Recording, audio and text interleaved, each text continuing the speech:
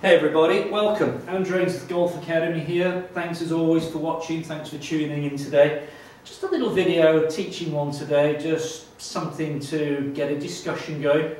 My videos are all about trying to get discussion, what do you think, what do you do, what do I think's right, what do I think's wrong, is there a right way, is there a wrong way in the golf swing? I think the more I teach this amazing game of golf, it makes me realise that sometimes there's no right way, there's no wrong way. Everyone's a little bit different.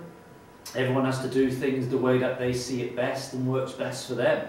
So the topic of conversation today is to do with width of stance.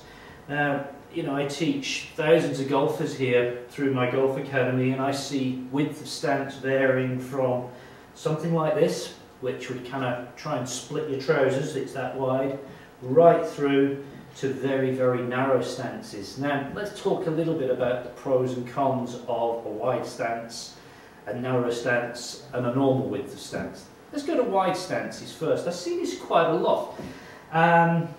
With all age ranges, it doesn't matter if it's young, mid, or older people, male and female, I see lots of wide stances.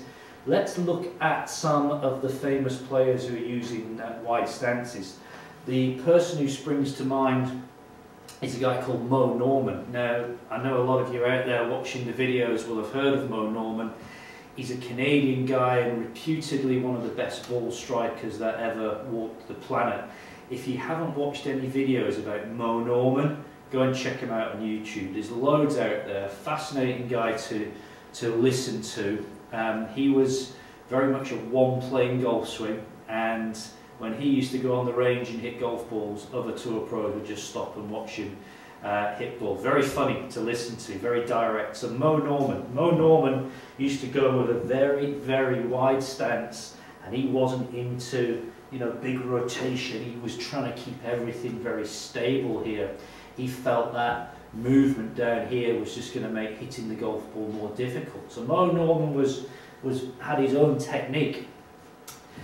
When I see this happening with a lot of my pupils, wide stances, what it tends to do, and I guess what it's designed to do, is it restricts rotation. So dependent on what camp you're coming from, I tend to favour a rotational type of swing where I'm trying to get people to turn into their right side, wind up the hips so that they can unwind them on the way down. So if you're a little bit too wide in the stance, that can make it very difficult to start to rotate. And you can see here I'm trying really hard to turn, but I'm not able to load much weight onto my right side.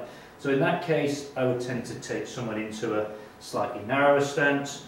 I tend to talk about width of your hips, width of your shoulders. From here, you can start to generate rotation on the way back and rotation on the way through. What you wind on the backswing, you can unwind on the downswing. It's one of my teaching philosophies. What would happen if you went too narrow? So if we go a little bit too narrow, then that's going to make the rotation quite easy to do, but it could also start to make me get a little bit off balance on the backswing. It's a drill which I use for somebody who isn't experiencing a turn or doesn't use the hips particularly well.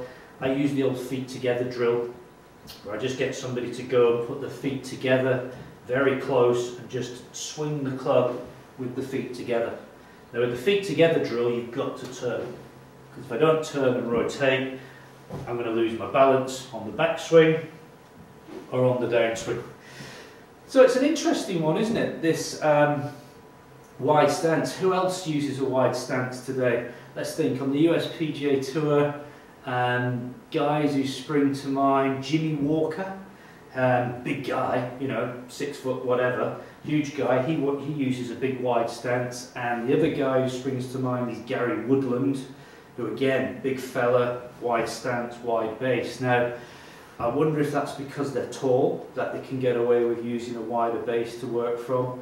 But interestingly, some of these big hitters talk about having a much wider, stable, lower half.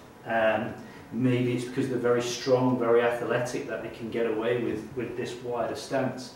So yeah, those are a couple of guys who spring to mind. I'm sure there's many out there who also use the wider stance. So food for thought, let me know what you think. Are you wide stance, narrow, or something in the middle. Always good to hear from you folks, get your opinion on it. Let's get talking, let's have a discussion on it. So thanks for watching. If you haven't subscribed to my videos, button down there which you can press and you can subscribe to them, so you'll get a little notification when I post new videos. So thanks for watching, it's been a pleasure, and I look forward to doing more videos very soon. All the best, bye for now.